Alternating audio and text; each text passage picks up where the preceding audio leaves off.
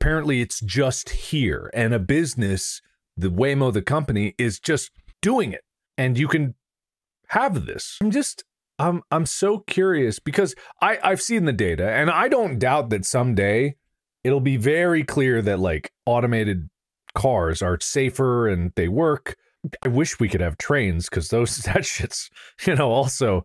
But Minority Report, it was cars. It is fascinating that this is not just like a concept. Apparently it's just here, and a business, the Waymo, the company, is just doing it, and you can have this, and it's on the streets that everyone else is on, that we all share, and it's happening now. And the article that drew my attention to it is also APD, I think it must be Austin Police Department, says court system cannot process citations for Waymo. So they're getting tickets or they're getting citations somehow, but the system just isn't built for it. Because like a cop pulls it over, I think it actually stops if it sees police lights, but a cop gets out, and what do? Like, what happens? Who signs the other side of the ticket? Who do they give it to? The guy riding in it?